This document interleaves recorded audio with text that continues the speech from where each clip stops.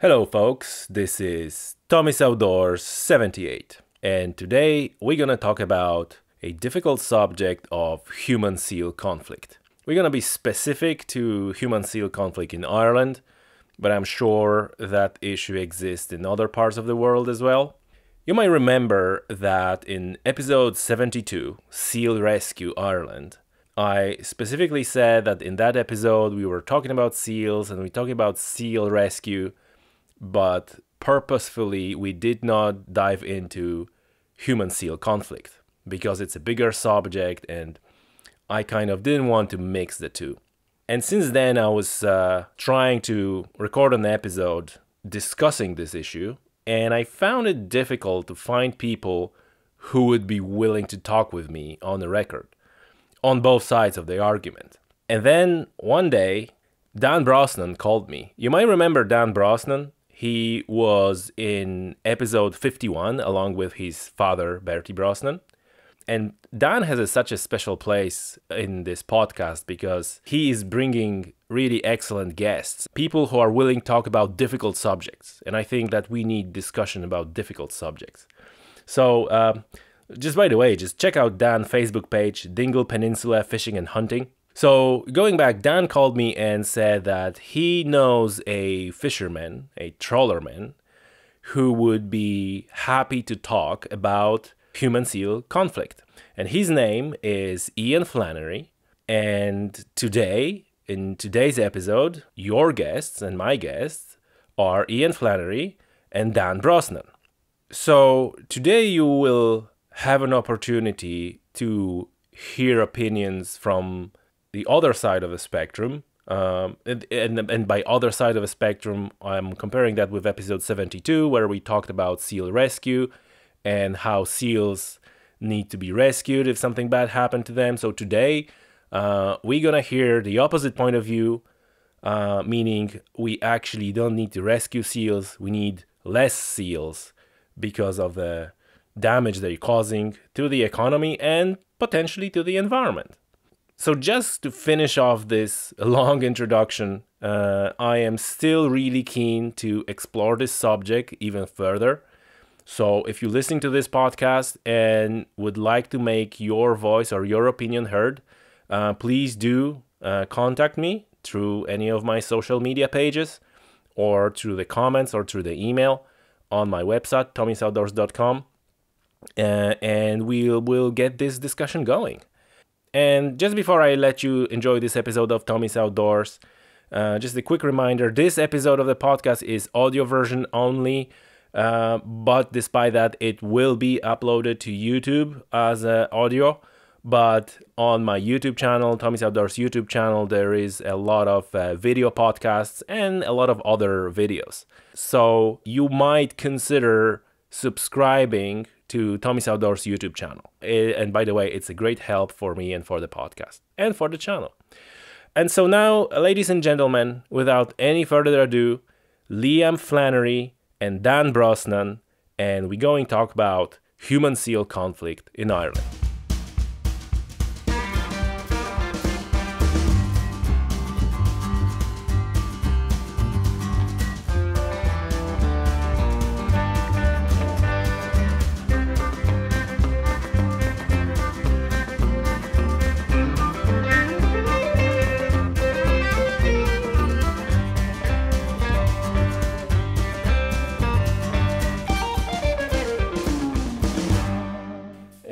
Once again, Dan, you have you always bring in guests to my podcast. Yeah. So first you brought your father. Yeah. I really should remember what number of the episode was, but it was about salmon poaching. Yeah.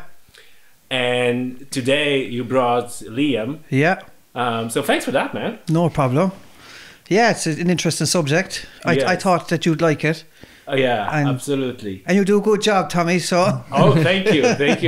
Very professional. I appreciate it. Liam, maybe let's start with introduction. So if you introduce yourself to our listeners, what you do and what's the deal?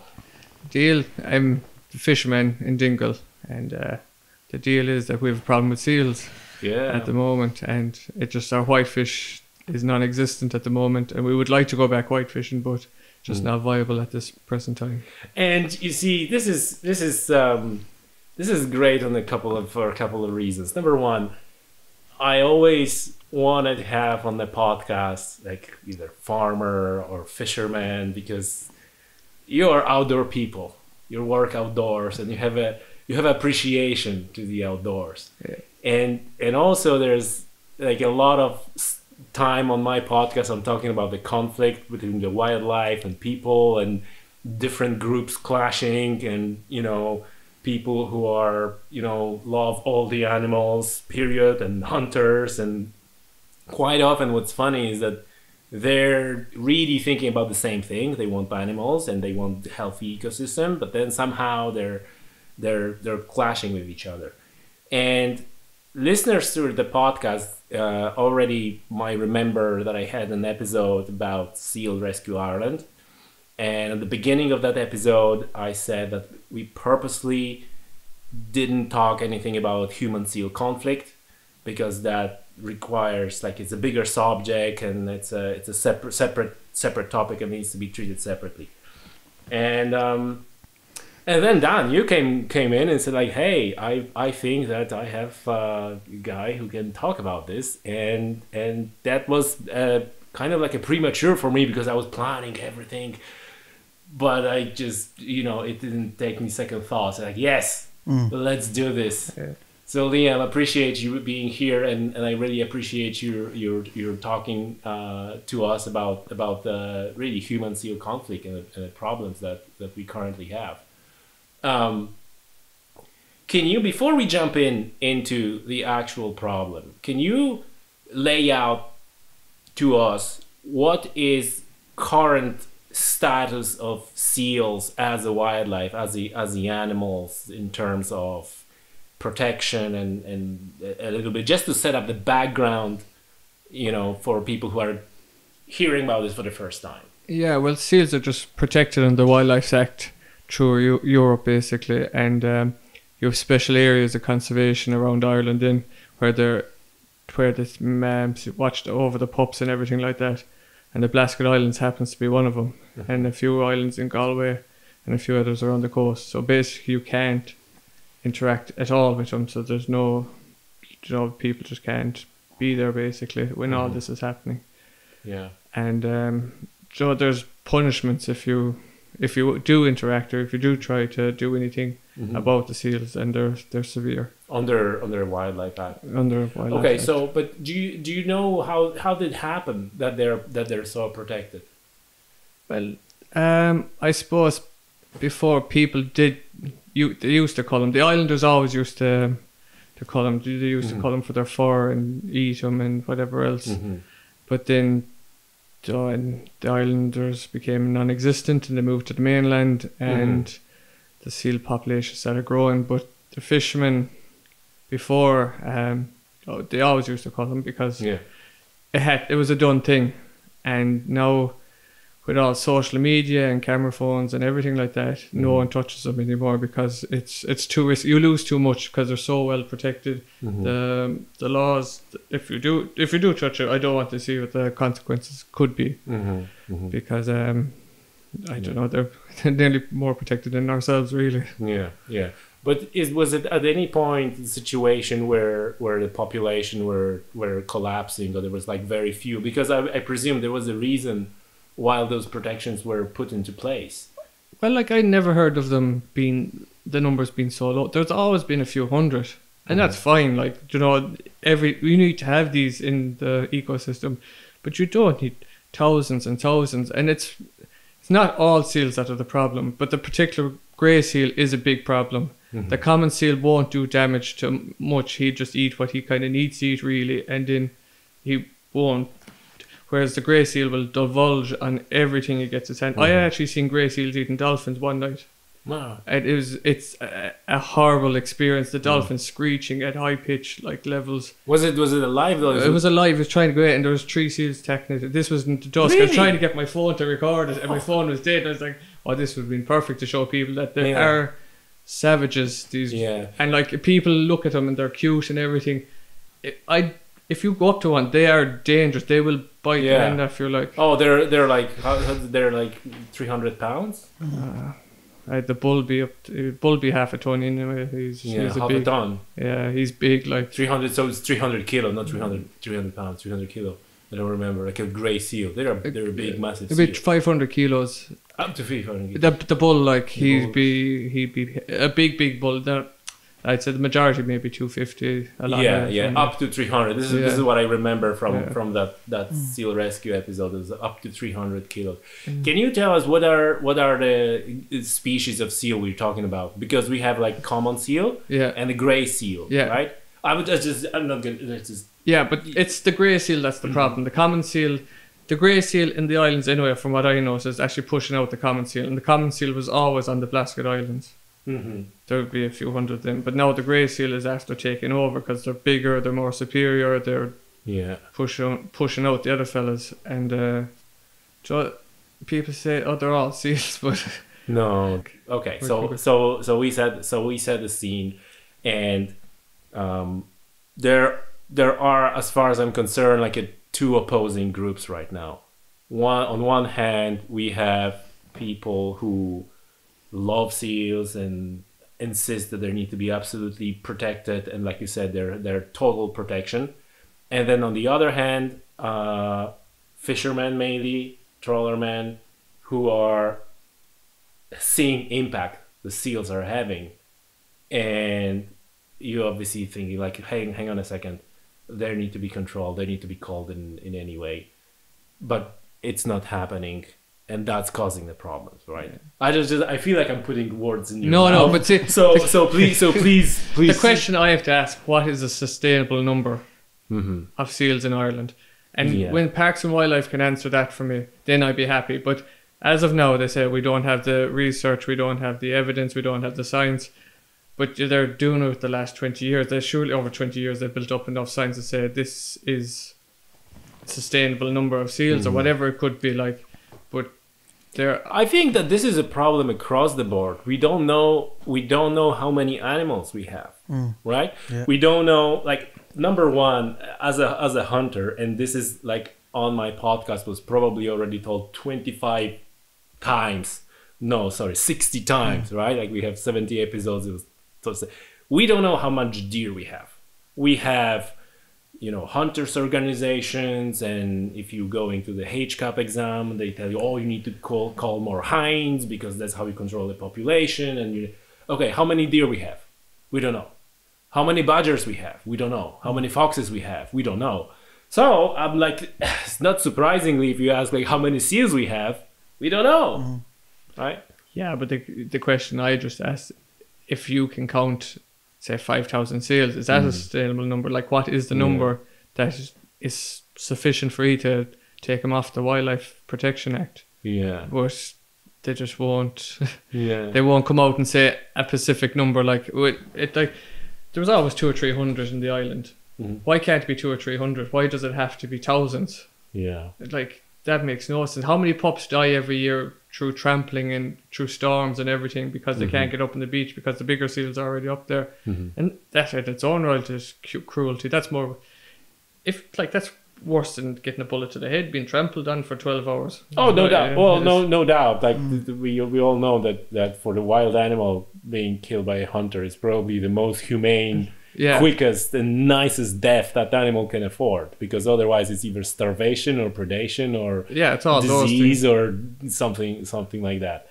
And like I love to hear your opinion, because you're, as far as I understand, you're out there and you see what's going on. You see those seals every day. So your opinions are not based on kind of tourist boat and just glassing seals from the distance. No, you're actually interacting with them, and this is not exactly positive interaction as far as I understand. Well, yeah, but say I do work sometimes on tourist boats, charter boats and everything like that, and they do tell people that, not that they're a problem or anything like that, but like that they're there, you just point them out or whatever. But when you're going to a restaurant and you say you're going to eat food and everything like that, you just tell them what is locally caught and what is not locally caught, because they deserve the right to know as well. Like, like if they say, well, we want a salmon, the first thing I would say, don't eat a salmon because it's farmed more than likely, like, because, and you don't want to know what goes into that at the moment, like, and so basically when you eat out in England, with shellfish is our main, I think, and then monkfish off a certain boat would be, and then there's other bits and pieces, but other than that, gill netting doesn't exist in Dingle at the moment.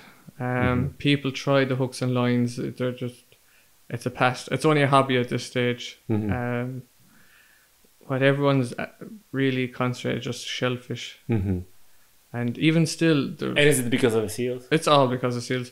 And even still, there was gear. There was pots being opened, and it wasn't all pots now, but there was a certain. We had a string of pots there last year, and it was every time you come to it, 7 out of 10 times, maybe 10 pots out of that string would be open, and we would like how the bait be gone and everything. So you'd just be thinking that. It's definitely. I was talking to a guy in Dublin. He told me to change all the clips on the pots because the seals were opening every one of them. Okay. It's not, imagine it. And they say, oh, seals need to eat fish too, but there's too many of them, and everyone else is suffering because of these seals and the problem they're creating. Yeah. We're not asking for a total wipeout. We're asking for a reduction and a management plan put in place like every other animal in Ireland. Like, exactly. Why do they have to go out of control? Yeah. And if people want to take care of them, why don't they build ponds in the back of their houses and take them home instead? Yeah, but obviously this is typical, right? That it's always easiest for people who have no stake in the game have a categorical opinions about something, right? But they're not. But so could you explain that? Because like every animal, and we have a quick chat before we started recording. We have option in Ireland, which is Section 42, to control animals that are protected. So, for example, is it 42 section? Yeah, Section 42. Right. So, for example, deer has a open and closed season in Ireland. Yeah. Now you can shoot deer, and and on top of that, like in Kerry, you're not allowed to shoot red deer. Now, if the deer is causing agricultural damage, farmer can apply for Section 42 permit and get the problem deer removed. Whether it's a deer in Kerry, whether it's outside of the hunting season, whatever else, right? So in theory, I presume that would apply to seals, that you could apply for Section 42 and remove problem seal. No, now what's the problem with that? And is it theory only? Can you pull that mic closer to your face? Sorry, in Section 42, you have to pick out a particular seal that's causing damage. I could bring out the officer and bring him back to the islands and say, it's any one of those there, pick out one. And every time you apply for Section 42, it's only one animal.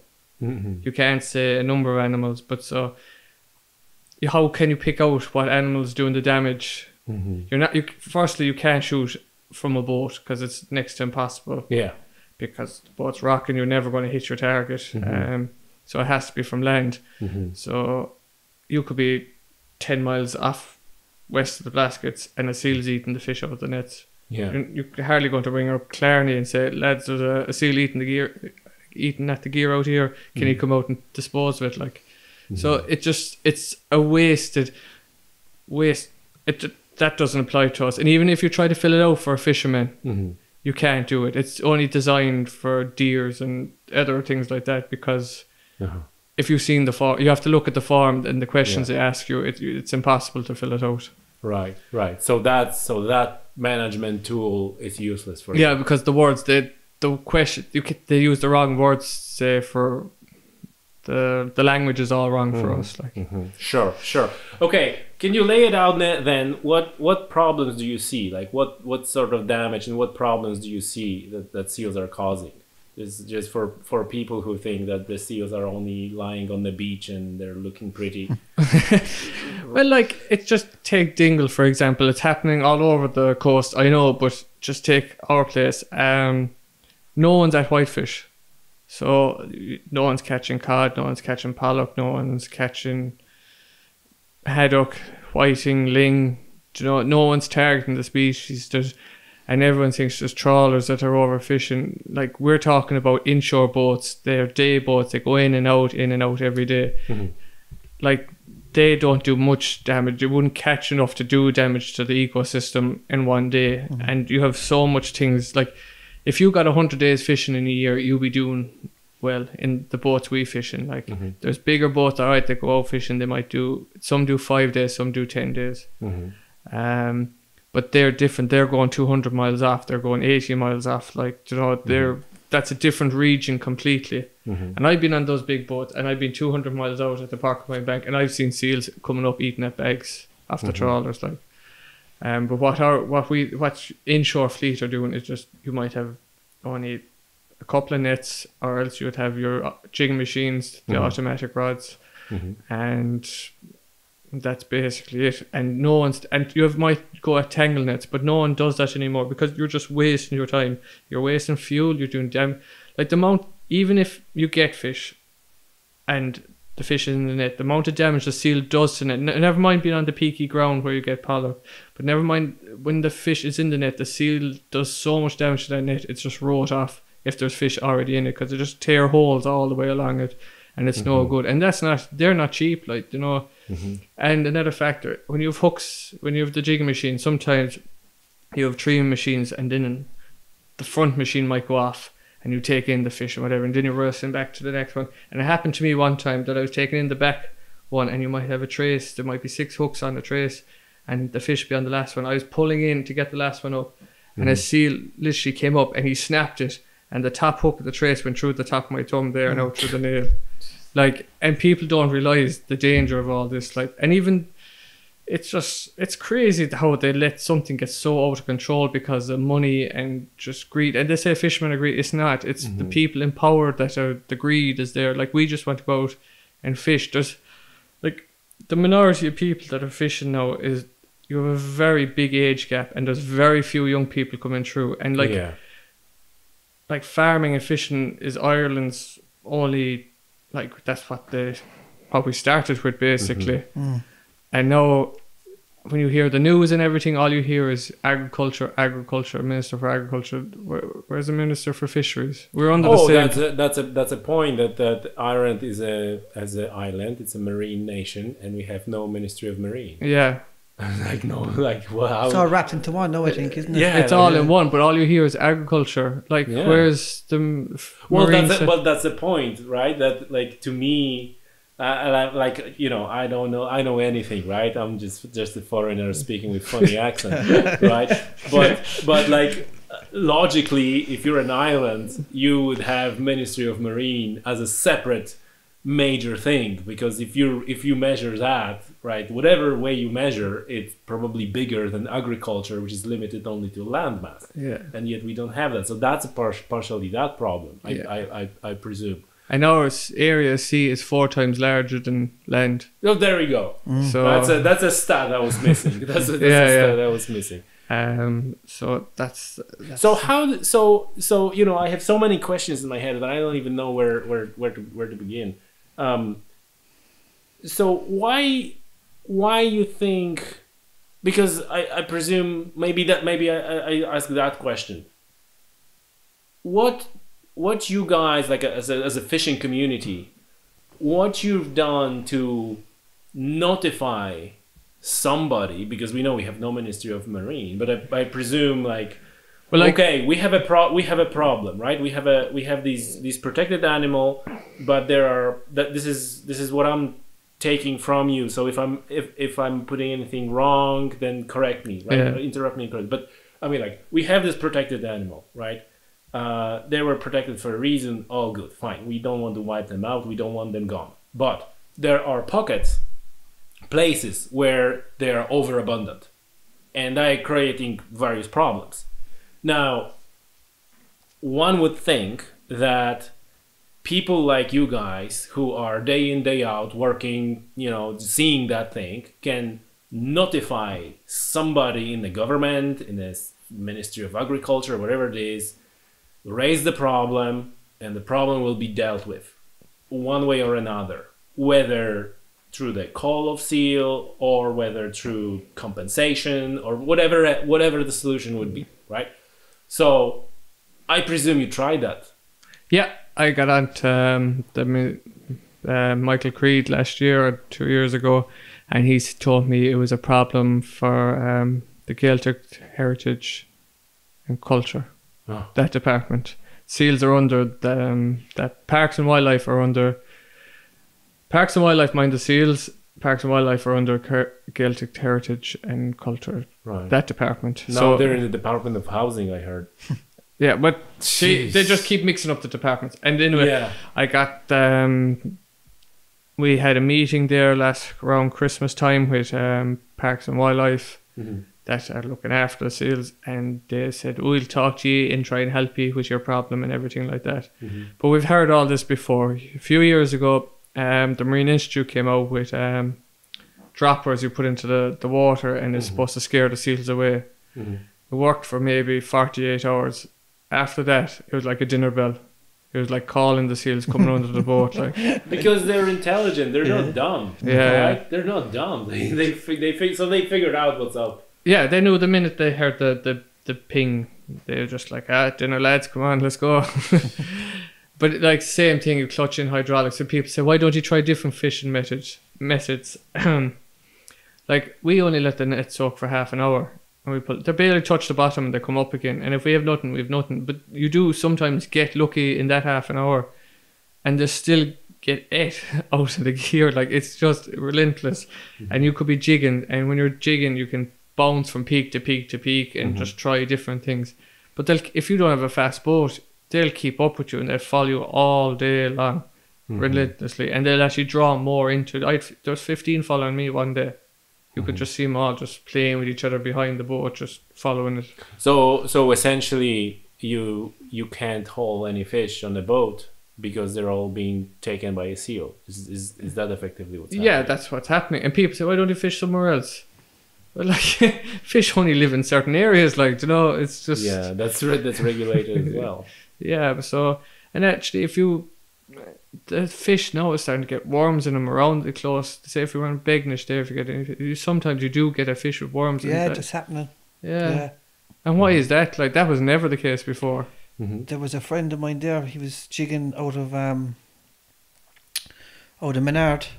Yeah. And all the mackerel and pollock had all worms in them. I have pictures of it actually. Yeah. I'll send them on to you, Tommy. There's pictures like of just worms in the flesh, and yeah. Do you know, he texted me and sent me the picture, and on an upside, I can tell you that those worms are okay. You can eat them. I don't care. I don't even if they're alive. Now hear me out, because I heard about this. Even if they're alive, what they're gonna do? They will drill the hole in your intestines. Yeah. And go out, and they will die there. So you're okay. But no, it's just something strange, you know.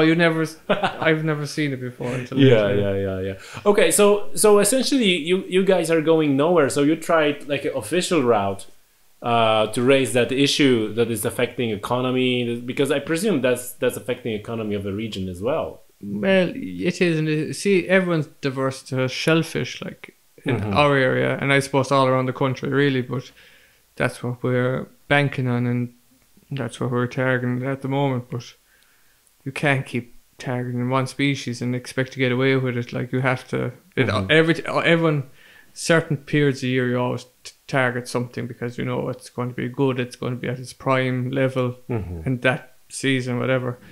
But it's just, we don't bother with fish anymore. No, it's just, we're wasting our time.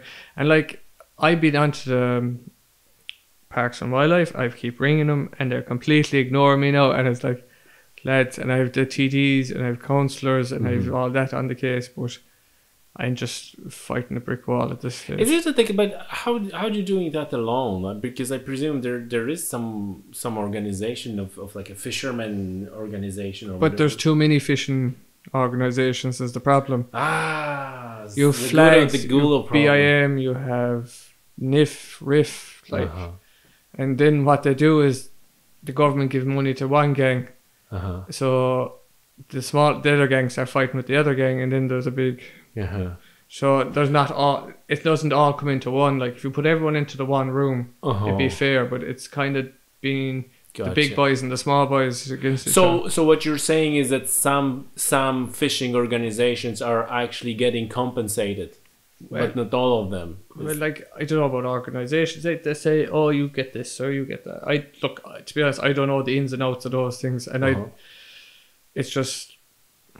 I know we're just in a small fleet at the moment, and we just try to go out. We don't care about these organizations because. But I'm wondering, is that not the way to address the problem? Because obviously, like if you're doing that yourself, or you just representing like a small community, a fishing community, and you go to the big guys in Dublin, then of course they will ignore you. Or will say, "Oh yeah, tomorrow," right? But if all fishermen would organize and kind of represent, because this is not new problem that was discussed many times, that there's so many organizations, like even if you talk about hunting organizations and in Ireland, there's this for as far as I'm concerned. And then how you can do anything coherent and represent, like there's no one voice for hunters, because there's like this organization and this association and this commission and this something else, so there's no one voice. And then when you try to do something, like for example, I'm coming back to deer because it's kind of something that I'm kind of comfortable talking. If you're talking, for example, a deer census or something like that, there's no one voice that can put the pressure on the government. Would you say that this is the case? If you that you just don't have like a critical mass to put the pressure on the government, it's like, hey, there is a problem for fishing community. We need to address that problem in a way, even if providing different provisions for Section 42 and do Section 43 or whatever, 42B or whatever else that will help you alleviate the problem in a way. Yeah, but see there is groups and they have brought it forward in fairness and everything, but the fishing community is so small and so nearly to extinction. Why would you care? The other side, the people that love to see it, they have too much power, they have too much money, they have too much backing. Really? Yeah, you would see the backlash. If you put a comment out and say, I colour see it, how many people are going to give out you? How could you do that to an animal and everything like that? But yet, how many people are commenting this and say they're vegan? That's if you took a ratio, like it's just. Yeah, but is it not like the perception of that might be a little bit skewed, because like social media and like it's like what's happening on social media, and every people who are very vocal on Facebooks and Twitters and the likes, that not translate necessarily into the policies, right? Because if that was translating to the policies, we would probably have a better state of wildlife and better state of environment in Ireland and all that. It doesn't translate. So I'm surprised that you're saying that these groups are so powerful, and especially surprised that you reckon they're more powerful than the fishing community. But the fishing community is tiny. It's very, very small. It's how many people do you reckon are fishing in Ireland? If I was to ask you how many people do you think are actually commercial fishermen in Ireland, what would you say? I have no idea, but I guess there is a distinction between like a local communities, fishing people who are fishing there, like your father was fishing, his father was fishing. These are different type. I presume these are different type of fishermen than super trawler under the. It'd be about 10,000, I'd say, would there? Lithuanian flag. Not even that. How many? 10,000. But there's a big difference between the inshore. But even if you that's the difference I was talking about. The inshore and outshore. There's not that many big boats in Ireland anymore. Like they're all been. What you see landing is all French and Spanish. Like the French have 50% of the monk quota in Irish waters, and that's offshore. That's all offshore. But like they come into 12 miles. What do you count as offshore? Like, yeah. So I go 22 miles off in a 33-foot boat because I have to. Whoa, dude. So it's not a 23-foot boat. 33. 33. Yeah. It's less than 10 meters. Yeah, do you know? I know. Do you know? And you have to do it like, because it's just nothing.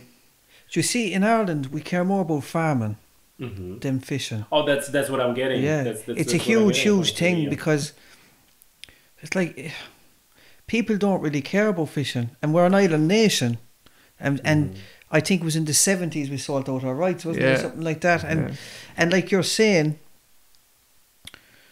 and I do think Liam has a point where I think social media does actually sway people's opinion. Yes, on no things. doubt.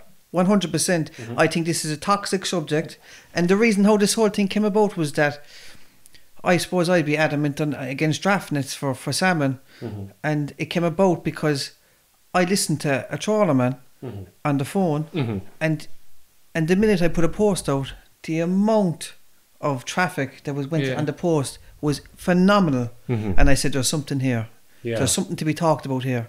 It was crazy, the amount of people that went like crazy over me just siding with a trawlerman, like saying, yeah, there's something up here, like.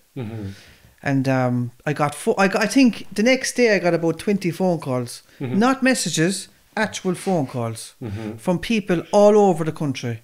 I got phone calls from the people in the fishery board. I got phone calls from the people in the National Wildlife Parks. Two of them. The Slaney, the Moy, huge problem with seals, and in Dingle. They are your three hotspots.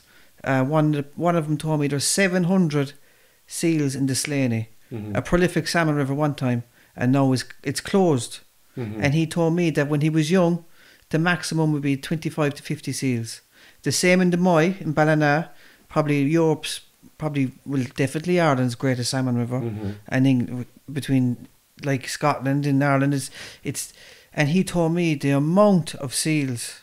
Now I'm not an expert on this, I don't know, but like he was very, and especially the lad from Dingle that rang me, John. When they were talking to me, I said, there's something here, like there's definitely something here. And the way John was describing, and the lads sent me videos, and I'm thinking these fellas are going out on the boat, like trying to make a living, and this is what's happening. And I do think like that these people out there that look at seals and see this fluffy little animal on the beach, they don't understand that there's a human aspect to this, that there's actually people trying to make a living. Do you know, they actually think that the animal is more important. Yeah, but you see, like, and here's an important distinction. Like, I don't mind and I don't care about people who are completely disconnected from reality on Facebook, and they're right. I see that all the time. You can hear the discussions about trophy hunting, for example, and all that. That's just a given, right? People want to be angry, people want to be outraged about stuff, and that's how we roll. Now, the problem is when this actually translates also to the government and the making of the policy, or because like you're saying, you guys are stuck. You're like, what's the choice? I don't know. See, I try to base things like in Pull Norway. that thing closer to your face. Sorry, in Norway they have a very good quality of lifestyle. They reckon, in a way. I wouldn't know, but they said they have the best quality of lifestyle. But in Norway, they're not owned by the EU. They do have 8,000 seals they estimate along their coastline. They do cull them every year. They might say they don't, but they do. They give out permits in certain beaches and everything like that. They can take out maybe 50 on this beach, 100 on that beach. Oh, the podcast before this one is I talked with Andres from Sweden, and we discussed in great detail how they're hunting seals. They're actually issuing permits for recreational hunters.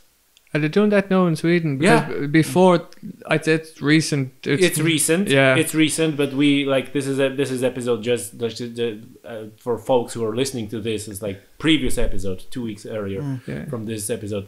The recreational hunters that are getting over counter tag, and they go and hunt seal. Yes, same in Scotland. Well, not they don't hunt them, but there is a cull in Scotland. There is around salmon farms. Yeah. Yes. See, because it's all to do with money again, because there's so much money being pumped into salmon farms and everything like that. And They have need a huge effect. Yeah. I talked to the people. There's guys in America, the natives, and they're allowed cull seals over there, and they're actually trying to get people over to help them cull, because there's such enormity of seals, and they just cannot control them by themselves, and they sell their fur and everything like that, and the rest, I don't know what they do with the rest. But I just wondering, like, I don't know if you can answer that, but I'm wondering if the seals are so abundant, how they being controlled in a like a healthy ecosystem, let's say. Like, do they have natural predators, sharks, or Not in Ireland. not in Ireland. Right. No. So this is like. But even still, before, when the basking sharks used to come around the islands and everything, the seals would disappear. No, they don't. They just, you're only a basking shark, like, you know, they just don't care anymore, like. Yeah. Well, there would have been a poor beagle shark and the different types of sharks like that, 6-gill sharks in Ireland.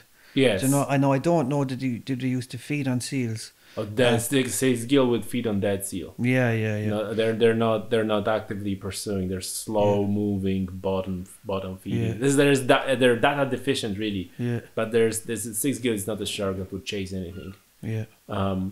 Poor beagle, they're perhaps too small. Yeah, the seal would be bigger than the poor beagle. Like he's like a big bull grey seal would be. Yeah.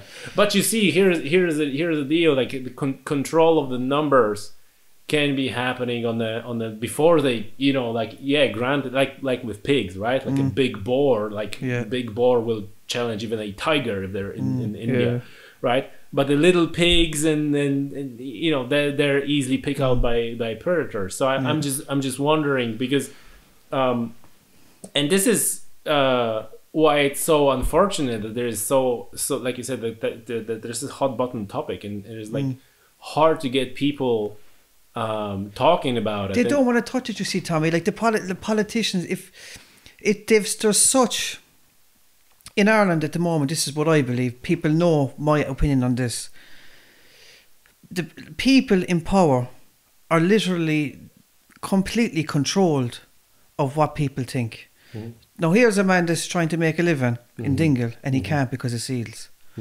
But the fact that if a cull is authorised, say, and he can go and cull, they won't do it because there'll be uproar. If you mention it on social media, well, if you all have to do is look at the post on my page, it's like just this spring when it was a call of deer in Killarney. I was like, what the heck? People were like, oh my god. But what's more important, the deer or people driving in their cars? People are. Oh, but this is even for, like, a deer is even for health of the herd. There's too many deers. Their body size getting smaller, and they're running in the risk of hybridizing with cicadas. Like the whole deal with red deers, like you're not allowed to hunt red deer in Kerry because they're like a native Irish deer, right? There's a separate discussion about that, whether they're native or not, but that's why you can't shoot red deer in Kerry, right? And the reason they're not hybrid, because you also have a red deer in Wicklow, but the problem with Wicklow is that they're heavily hybridized with sika. So they're all, you know, red deer is like red deer with sika, and all the sika deers is sika but with red deer. In Kerry, population of sika deer is actually genetically important globally because they're pure sika as they are in Japan. And red deer are pure Irish red deer. Native, They're not hybridized. Why they're not hybridized? Because the difference of the body size. Now the problem with Killarney is, like, because there's so many deer, they don't have enough resources to eat, and the body size of red deer starts to getting smaller because there's not nutrient, right? If they're getting smaller, they're running into the risk of hybridizing with sika. And so that call is not even based on somebody thinking that the deer is nice and fluffy. It's you know, important to maintaining the genetic importance of the herd. Still, there is an uproar about that, right? But we have calls, right? We have calls. So I am wondering, you know, like what's the out of this situation? Because I presume that we have this conversation before we hit the record button, and you're just extremely frustrated, which I'm like, I understand. Yeah, all I want because you're hitting like a brick wall right at the moment. But it'd be fine if they came out and told us we have a management plan put in place. But the problem is they say we can't count them. It's just but there's too many there. I just said, look, come back the next bad storms, give it 4, 9, 10s, and go drive back to Slayhead and look at that beach. You won't see a speck of sand, and you'll see seals fighting, trying to get onto that beach, and they won't make it up. Like, there is just thousands upon thousands of them just in the Kerry area alone. Never mind go up to Galway, Donegal, around to Howth and Dublin. So the 5,000 is definitely not true. It's 5,000 in Kerry. Yeah, but I read something online where they said there was 5,000 all over Ireland. Like, they'd say that because they know if they put the number high, that something has to be done. That everything is doctored and everything like that. They can't say there's 1,800 seals in the baskets because there's more. It doesn't even come close to what's in the baskets. And the fact that they move up and down from the Faroes down to France, and they stop in Ireland and everything. That's new for me. I didn't know that. Mm-hmm. Yeah. They've tracked them, and this is why it's so great to have a guy like Liam who knows that stuff. It's just, it's not fair to say like we can't shoot him because he's a French seal or a Faroe seal or a Norwegian seal, and we'll have to do something, or else everyone just stop fishing. That's fine. If you don't fish, you just get it from Spain or whatever, or just let the French or Spanish. So if you go into a restaurant in Dingle this evening, how much of the fish will be from Dingle? Well, the majority would be from from Dingle, because we have 2 gill netters, there's a prawn trawler there, and we'd have 2 smaller trawlers that would have your prime, your turbot and stuff like that. Yeah, but they're just trawlers and just 2 gill netters. But apart from that, the inshore boats are just shellfish. Yeah. So if you order a lobster or a crayfish or a crab, that's the inshore fleet. So you know what you're kind of getting. If you order hake, it's probably from one of the gill netters. If you order monk, it's probably from one of the trawlers. Or a dory or anything. The majority of the fish is actually caught in Dingle, but the amount of fish that's landed in Dingle that goes out, that has nothing to do with the Irish revenue, is actually shocking. Do you know, you have trucks every single Friday. If anyone comes back to Dingle, come back on a Friday morning and you see all the trucks going out to Spain and France. And like, you can say, this if you stop them, but no, it's not. They don't affect the inshore fishing too much. They probably have an effect in some slight bit, but the seals are what destroy the small community of fishermen, the day boats and everything like that, and they're the people that really don't affect the environment too much, the least. But saying that, there's not too many big boats in Ireland to affect the environment anyway, because it's for an island nation. There's not many trawlers, and there's not many big boats. You see, and this is that point. Like, it's fascinating how this comes around in the circles, because like, once again, what you're saying is exactly the position of, for example, Irish Wildlife Trust, what I get. And if I say Irish Wildlife Trust, you might say like, these fuckers, right? But they're actually saying like, why don't we put emphasis on the local sustainable fisheries, Irish fisheries? They all say that, man. They do. They do, yeah, but they do. This is the proof here. Yeah, and not kick out the like you say, like a French and Spanish, like a big trawlers who are massive, like a bottom trawl, like a massive damage to the environment, and like in a like a general public, right? It's like, fishermen, they're all one, like one like fishermen, right? There's like different types of fishermen, like what you're saying. I don't know, man. Have you tried anywhere else? Like, where did you try to raise that problem? I local TDs and just. Have you spoke to the likes of Irish Wildlife Trust or your like environmental organizations? The only people like that be Parks and Wildlife. I just don't know where to go. Well, like, they're kind of in charge of the seals, so they kind of have to say, look, lads, we have too many. Yeah, but I mean, like, somebody needs to put the pressure on them, But because clearly they're not going to do. But they're not going to do anything anyway. I don't know. We're They going to have to can't. let I us, don't think they actually can. But I just have waiting for a seal to bite a child someday. Yeah. That's what's going to happen. They are starving, and I'm not exaggerating. Like, you know, This is so this is like, thanks for that, because this is what I was going to ask you. So you see the impact, like, because if the animal becomes overpopulated, then quickly things getting ugly for that animal as well, right? So do you see any do you have any observations of actually where the population of seals starts to have a problem because there's too many of them? They're starving or something. Yeah. well, like, are they going to get a disease? I don't know. Like, it's hard to tell, because I said they're interbreeding, but how are they interbreeding if they're traveling? If it's a different seal all the time coming in or anything like that, like, so I can't see that happening either. The only thing that stops seals is natural predators, and natural predators in Ireland, and it's not nice to say, but it is man. You know? Yeah. And I have no problem being. but people do have a problem, and it'd be lovely to say we just take out 100 this month, or maybe 100 next month, or. Yeah. But it has to be thousands. No, we're not talking hundreds anymore. We're talking thousands.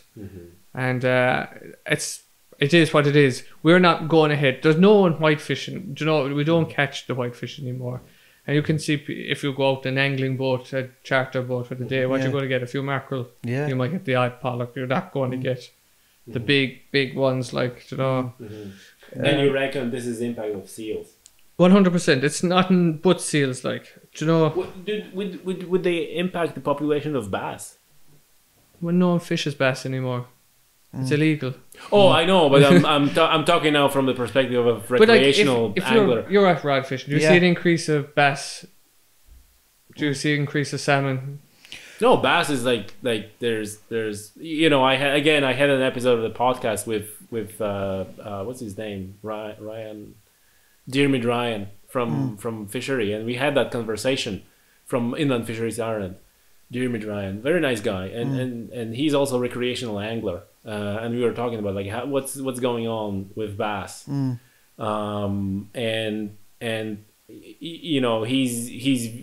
his view is on, he was talking about how they have a reproductive cycle, and where's a less and more depending on the, like you have a one better winter and a one worse winter, then this kind of over the years gets reflected in a recruitment in the stocks of the fish that the recreational anglers are catching.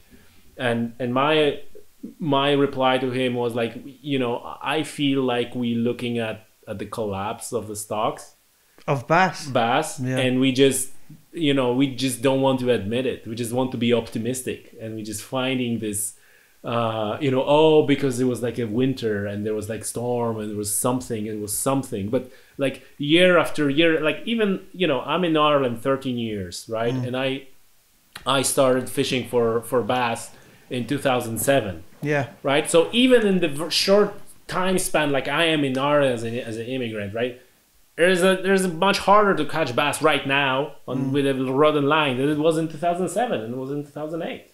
But you allowed fishermen in 2007. Commercially, you were. But, well, I know that then. I can't remember exactly, but... I don't think they were. I think that the bass is for years and years. It's a long time. The bass is a long time. Yeah. And when's the salmon then? I can't see. The salmon was roughly around that. You probably get the two mixed up. The bass was in the 90s, I think. Was it? They stopped, yeah. Yeah, but even still, they're that long not commercially fished, and you say it's got worse now. Yeah. There's only one problem, and you can't say it's the environment and everything like that, because it'd have to affect every fish.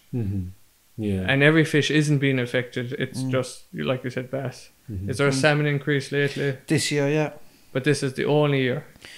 Yeah, and I was reading a report on that there lately that the drift netting was gone. I think it was 2007, 2006, and it was Salmon Watch Ireland actually. They don't know this year has been the biggest run in a long time. I just think about, we had the driest April, May that we've ever seen. Yeah, that's very true too. So the rivers went dry, so how are they going to go up it? Yeah, that's very, very true. I really do think that this problem is much more than seals. I don't know if you agree with me here. Oh, yeah, I do. I think it's much more than seals or fish stocks or anything like that. I think it's like, and the reason why I kind of wanted to do this is because it's kind of hard for me to word it, but we have a trawlerman here, and I've been talking to loads of them, and they're pulling their hair out because we have a problem with seals. And you can argue we have a problem with deer. We have a problem with badger. We have a problem, by problem, to me, that problem is that we don't have anyone who can control them. Who gives a shit about it, right? Because to me, National Parks and Wildlife Service, which is like you said, they're taking care of a seal, right? They're taking care of deer. They're taking care of all the animals, right? And they're being pushed around, like I said. What department? What they were before? Celtic heritage, right? Sure. Now I'm being told they're housing department. So it's clearly it's not even second class citizen. It's a third or fourth class citizen in a government. And if you look in general at the environment in Ireland, there's all over the place the peatlands, the emissions, this and that and something else, right? And this is, to me, this is one problem. This is one problem, that nobody takes care about the environment. It looks like, okay, well, how many animals? Like I'm saying, what would you do, right? If I would be a minister or something, the first thing is how many animals we have. That's the first thing. Census, how many deer we have, how many badgers we have, how many seals we have, how many foxes we have, how many birds of prey we have. Sort of a ballpark. Okay, now once you know how many animals you have, what's the population density. Now you can talk about management. Now you can say okay, these are protected, these are not protected. But Tommy, I think we're going down the road of no more fishing, no more hunting, no more nothing. That's the road we're going down. There's a deeper thing to all this. In England at the moment, no, angling with a rod and line is classed as a blood sport. That's what it's classed as. It's a blood sport. And this man they can't cull seals, right? Tommy, in 10 years you won't be able to shoot a deer here. In 20 years we will not be able to catch a fish on a rod and line. Maybe not. I'm telling you, that's the way it's going. I think in Ireland at the moment there's nearly 60 to 70 salmon sea trout rivers closed. Can't even fish them. In Kerry is probably the biggest county in Ireland for salmon fishing. Most rivers are closed. Back west, the only one that's open is catch and release Onascar. The rest of them are all closed. That's it. And there's so much more to this, and it's going on all around the world, where you have this kind of liberal agenda, where nothing it's like the environment is more important than us. The environment is more important. And it is important. It's very, very important. But if people can't make a living, man, come on. Do you know what I mean? I got sent videos from the National Wildlife and Park Service, 2 of them in Ballina and Slaney. They can't touch the seals. And they can't touch them. And the thing about it wasn't always that way. These rivers at the moment they're not even meeting the conservation limit for salmon. And I think he told me the amount, I think it was Liam said, but another person told me, no, correct me if I'm wrong here, but I think it's a fact that one adult seal is 1.5 tons per year of fish they eat. But I think you said there's a lot more than that. It'd have to be, that's what they'd survive on maybe, but what they could eat, I've seen him eating 300 kilos in one sitting, well, maybe there was 2 or 3 seals eating the one. It'd be a net, and there's only 2 or 3 around it. You might have 200 kilos to 300 kilos. And they'd devour that, so they're 100 kilos each in the space of half an hour. That's only half an hour, so. And he another fella rang me and he said that they prefer the picky. The seals are picky. So, for example, the Slaney, which was once one of the best salmon rivers in the country. There were 700 seals in the estuary, right? And take all that, they want salmon, for example. So, at the moment, it's closed. You can't fish for salmon, and they're wondering why the problem is. Where's the problem? but there's 700 seals in the estuary. In Ballina, the Moy is exact same. Every year the salmon are falling. They're falling, the numbers are falling. There's no more drift netting. Can't be that. There's no draft netting in the Ballina. So what else is it? There's another couple of hundred seals in the estuary there.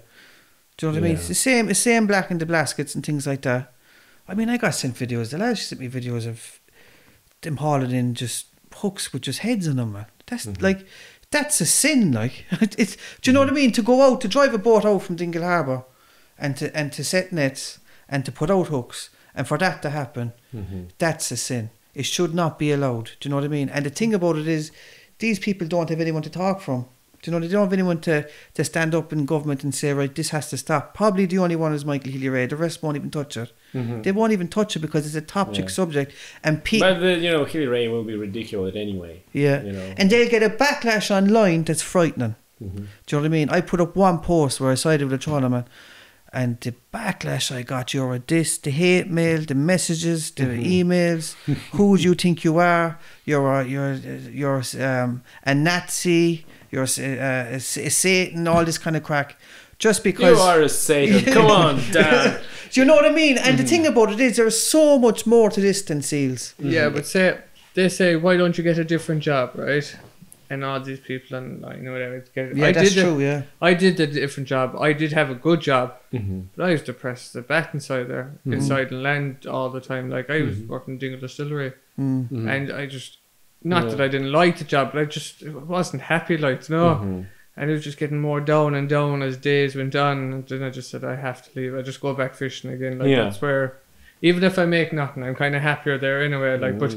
Oh my God, the seals are just relentless. Yeah. There's some day, I told the man in the Parks and Wild, there's some day I could just snap and I could just lose my mind and I'll go back to that island and I'll just go swinging with a golf club someday. Like, oh, you can't do that. And I goes, why not? I have nothing to live for anyway. You know, that kind of way. My mind is totally gone and I haven't heard from him since, and I'm trying to get him to answer that bloody phone and he will not answer it. And they're cute enough they didn't give me the email address either, or else I'd have a full list. And that's going on all over the country. I've had people from Donegal all over saying the exact same thing what Liam just said. Do you know what I mean? It's not just a Kerry thing. It's just, it's Yeah. widely out of control. Like, it's frightening. Like, Yeah, I wonder, and like anyone who listens to that conversation, I welcome all the messages and all the feedback. Also, if anyone feels like it would be constructive to send a hate mail, I welcome those as well.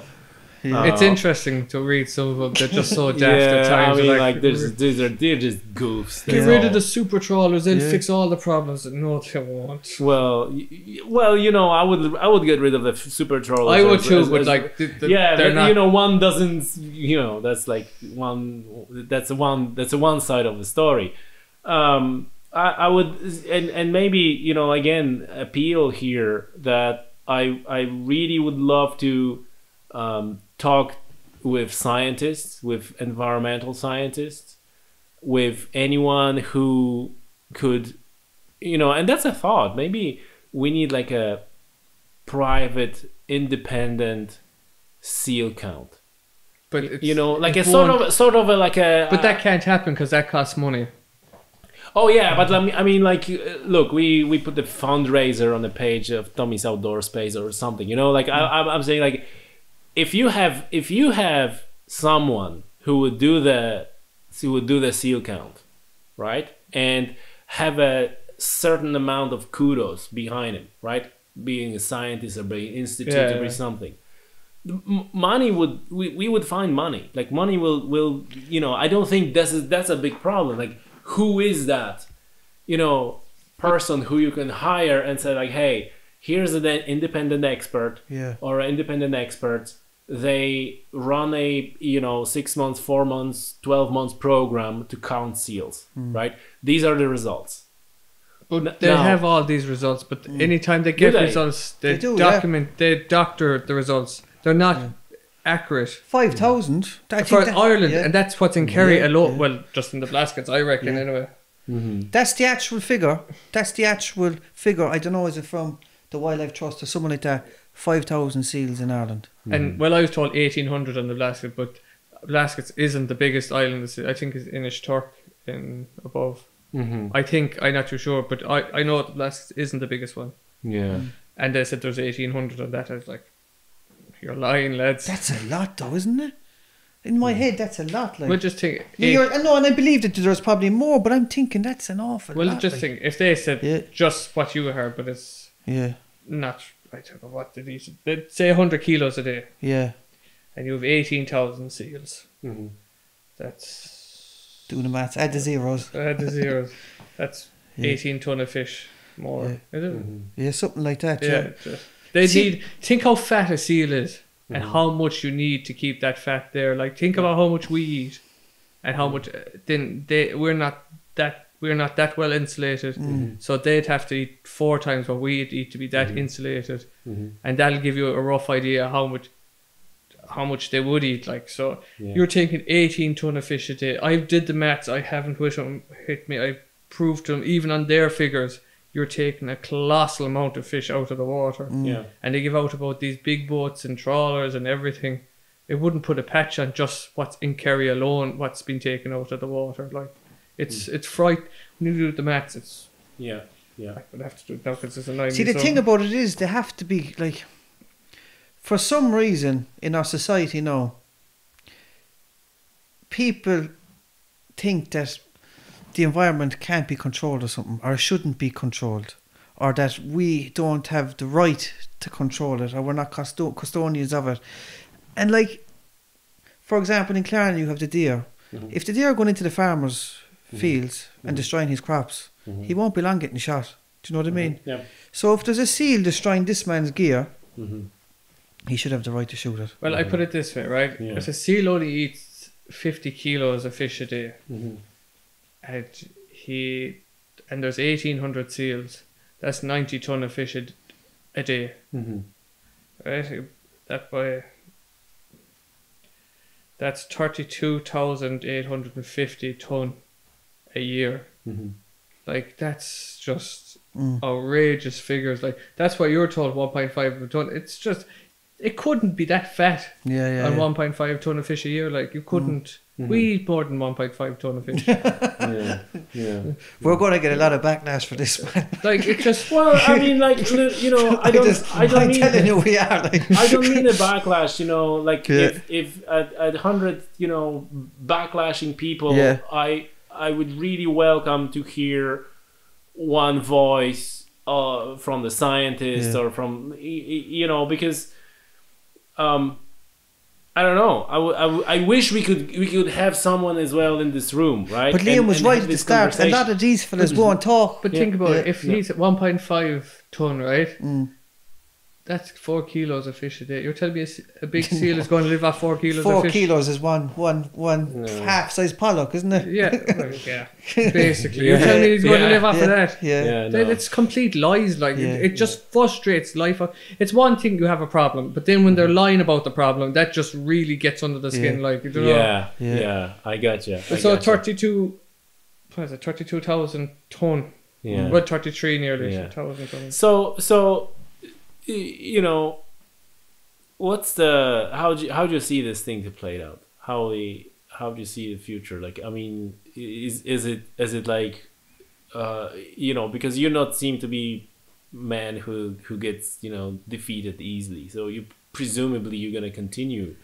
The winters are long, so I get bored and I start picking on doors. That's what happens, like, because we can't go fishing. So what else are you going to do? Just annoy people that are in power. And eventually you keep knocking on the door and it might open someday, but at the moment it's just the problem isn't going away, so I'm not really going away. If you're through this podcast, you know, before we wrap this up, if you through this podcast, if there is like 1 or 2 or maybe 100 people who listen to that and thinking right now, right, we need to do something. I would like to do something. I would like to help. I would like to get to the bottom of this. What would you say? What should they do? It's hard to say. I couldn't say what should they do. The only thing I should think, people should put pressure on Parks and Wildlife, because they're in charge of the seals, and said there is a problem. Get them to see there is a problem. If you see like hundreds of seals, take pictures, just show that there is an abundance of them. And so if they're doing any damage to wildlife, because they do damage to wildlife, they do eat the birds, they do eat all this, there's no... That thing about the eating dolphin was crazy. Yeah, but that never, was a once off. I've never... Yeah, but it did happen, like... Well, if it happens once, that's happened more but they are vicious, and like... So, I can't say what people should do or what look out for, because I don't know myself. I just need the people in power to give us licenses so we can go away and just... If they went away and did it, we'll cover it, or they'll cover one of the two. Just come out and just take out so many, but give us the license to do it, or else do it yourselves. How would you organize that? Like if you have now, let's say, Liam, you are in charge and you can sort this out. What would you do? Well, like I want them to tell me what is the sustainable number first before I do anything, and if they can't do that, well, then they're not doing their job. They get funded to do this. Why can't they do their jobs? Like it's awesome. I love this answer. I love this answer because maybe I was setting you up a little bit here with this question, and you got like a perfect answer. Like, okay, what's the number? Give me the number, and I love it because this is what I'm saying. That's the first thing. How many deer we have? How many seals we have? What is the carrying capacity of the environment? And then you can but you can't say there's a carrying capacity of the environment because no one knows the question. The world changes every year. All these things happen. They say, oh, global warming. I don't know if that's true. We had an ice age. We're into a warmer age now, or whatever it's coming. Like things happen, and we can't stop it. So stop with the whole crap of carbon tax and everything like that, because it's just annoying now at this stage. But back to this. Let's see. We have to stop them. Why can't we go back to what we traditionally did? All the other countries, all the traditional people got to do it. Yeah. Why can't we do it? Like, why can't the people from the islands do it? Like, why does it have to be the way it is? Like, how come Europe are taking away all our traditions and everything like that? Shortly, we won't be Irish shortly. The way we're going, that's very true. Yeah, it's not fair. Like, we could just say, oh look. And what could you do you know, if there was a cull on seals? What could you start doing, like fishing wise? Could you open up the whitefish again inshore? We wouldn't. We'd have to let the stocks come back a bit again. Yeah. Like we couldn't try and just go, lads, we're going fishing now straight away and everything. And they're doing that much damage to the stocks inshore. But we're not fishing them. Yeah. So, you know, it's wasting our time. We can't. We'd rather come out. Firstly, we need a price and everything. A price for your fish and everything. So if people go tearing at it, then the price will drop because you flood the market and everything like that. So we'd all have to kind of work together in a sustainable way to get things back to normal the way they were 10, 20 years ago. But at the moment, we're not fishing them, so we can't be taking them out of the sea. Do you know what I mean? Yeah. That's the problem. Like, it's the seals are taken out of the sea. The maths there don't lie. Like, if you even at 4 kilos, like, you're just... stop. But... Gotcha. But we'd look for 500 on the Blasket. That's plenty. I think that's plenty. I don't know what should be, not 5,000. I don't know why we'd need 5,000 seals on the Blasket Islands. Like, never mind around the country. No, but the point you made that literally all nations who have seals, they have one or another way of controlling them. Yeah, but the only other country that doesn't control them and it's starting to increase rapidly is France. Okay. Yes. Because they're under the French will have no problem calling them. I know, yeah, but at the moment... I know plenty of French fellas, they call them... Yeah, but it's not happening in Ireland, and we need it to happen rapid because the problem isn't going away. Well, the only problem will go away, they get some disease and wipe themselves out, and then we'll have no seals left. Yeah. Well, you see, and this is what I was kind of trying to inquire about, and you know, I understand that you're an honest man. If you don't know, you say that I don't know. So I appreciate that. But this is exactly the point, that if the population is not controlled by natural predators, it's not controlled by humans, then they will control themselves, but they will control themselves in a nasty way through starvation or diseases. But they are starving anyway. It doesn't matter. Are they? Yeah, but they have to be because they can't be eating that much fish. Like, That's a crazy figure. Like, they can't catch. They're only going to prey on weak fish anyway. They only prey on fish caught on hooks that are stopped, like they're stationary, or nets. They'd probably catch. They're too lazy to fend for themselves. Like, they're not like a dolphin. A dolphin will chase a fish. I don't know how. But you don't hear fishermen complaining about dolphins, do you? No. Or any other thing else, or sharks. Porpoises or anything. Do you know, it's only one problem, and dolphins. That's an interesting point. You're right. Yeah, I never heard about complaints about dolphins or porpoises. But they eat fish and everything, and we've no problem with them because they eat what they need. Like, do you know, if you had only 2 fish taken out of a net or off the hooks, you wouldn't care. It's when it's everything, and the damage they do with it it's crazy. Like, so we kind of need. Yeah, that's a very good point. They're not complaining about anything else, are they? Do you know what I mean? Yeah. We'd be just happy if we just got our fishing back on track. And there's 2 things that are just destroying the fishing at the moment: is those big factory ships, the amount of Spanish and French, and seals. Yeah. If you had the same level of boats of Ireland to the Europe, it'd be fine. We'd be all fair then. And if you brought the seals back to the war 20 years ago, we'd be fine again, because they proved they can multiply rapid. Yeah. Do you know, it's not a case that they won't multiply, they will multiply. So why can't we just bring things back to the way they were? Yeah. Guys, thank you so much for this conversation. I actually enjoyed it a lot. Thanks for your time. Thanks, Dan, for calling me up and kind of organizing that podcast. Thanks No problem. to you. And Liam, thanks so much for coming on and sharing that with us. Is there anything you would like to leave us with? Any final thoughts? To be observant of what you're eating, number one, and where it's coming from, because when you eat fish, think of a fisherman. Think what the hardship you're going through. You have to go out bad days. You have to fighting for this, fighting for that, and then you have like the costs of everything. Just think when you're sitting down in a restaurant what you're actually ordering. And please just stick to Irish fish and Irish locally caught fish, and everything should be good. Right. Awesome. Guys, thank you very much. Thanks, Tommy. Thanks, Liam. Thanks.